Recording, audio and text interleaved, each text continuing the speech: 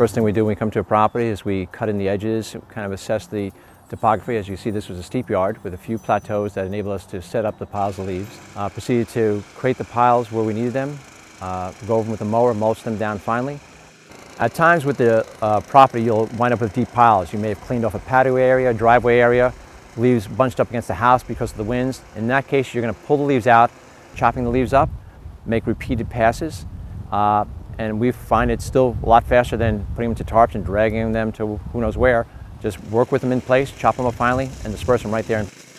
When you're done mulching, you're going to wind up with a finely chopped leaf product. That's a usable material we use in our properties in the ground covers to create tree ring beds, to stabilize raw, bare soil, and we find no difficulty using the material back in the properties we care for. We don't have any excess to have to haul away most of the time. The advantage of a different type of thinking with mulch mowing the leaves is we don't go into the beds weekly. We'll work the heavy material off the edges, but we leave the leaves set in place until we're ready to do the final fall cleanup stages. The way the machines operate, there are different blades. There are two mainstay mulching blades. One is shaped like this. You can see it's sort of offset and not your traditional flat mowing blade. This is good for early in the season when you're still cutting grass that's actively growing with leaves coming down. When the grass starts to slow, we go over to this blade. It's called the gator blade. You can see the difference. It has the big jagged teeth on top, which allow for further pulverizing the leaf, but you can still cut the grass. We have a device on the mower discharge chute that closes that off and allows the leaves to recycle and stay underneath the mower longer, cutting to very fine small pieces. Some people have worked with different systems. The red mower just has a plate on the side of it, which works equally as well for chopping up the leaves. So you can get as sophisticated or as simple as you want. So people want, well, what's the cost to get started on this? It's a simple set of mower blades, $100 or less.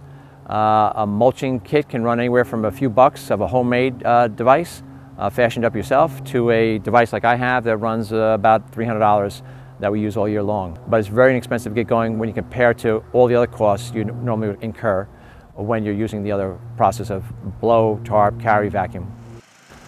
We use this technique in the springtime as well to capture and mulch any leaves that may have blown in over the wintertime or fallen off trees very late in the season. We even use it through the summertime when we're doing our hedges and pruning. We let the stuff fall to the ground, just run over with the mulching blades and chop it finally into place and let it be. The special thing about learning the process of mulch mowing, whether it's leaves, grass, trimmings, how quickly the stuff decomposes. Leaves, for example, will largely be decomposed by the time you're ready to go on the property in April. You'll find more humus building up in the soil, creating for greater moisture retention, greater root development. You're helping to create healthy soil. Healthy soil means your plants will do better. Your lawn will actually improve and sustain itself better during the dry, hot periods in summertime. This is a skill like anything else. You want to just learn your machine. They're all built a little differently. So you just have to spend a little time fine-tuning, thinking through what's working for you and what may be giving you a little trouble. But virtually any mower that we know of, commercial grade mower, walk-behind, can be developed to use for mulching processes. You may find you're leaving little rows behind in the ground when you're mulching. Well, then you want to make a circular pattern, always discharging into your workspace, into your leaves you're still yet to consume. But once you have that down, you just roll through properties with ease. Why do we like doing this? It's so much physically easier. Number one, you're not bending over, you're working with leaves on the ground, so you're not picking them up. It's more profitable because you're not having disposal costs. You don't need the extra pieces of equipment, multiple vacuum trucks, all those tarps getting ripped up, rakes being broken. You're working with the leaves on the ground, mulching them up and dispersing them, and you can do it much more quickly once you learn this technique than traditional blow, rake, bag, haul, and carry.